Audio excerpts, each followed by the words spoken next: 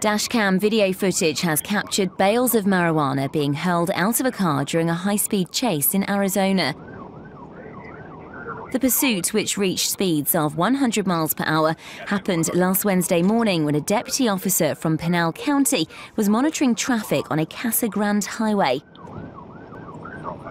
The large packages can be seen being thrown out of the suspect's vehicle onto the road.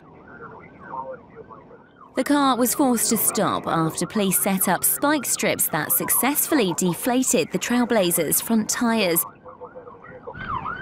Yeah, he just tossed his cell phone back there.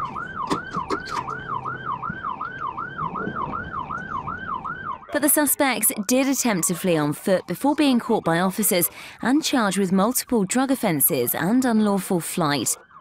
In a statement from the Pinal County Sheriff's Office, approximately 374 pounds of the drug were retrieved following the chase, and a stash house was discovered in the city of Mesa.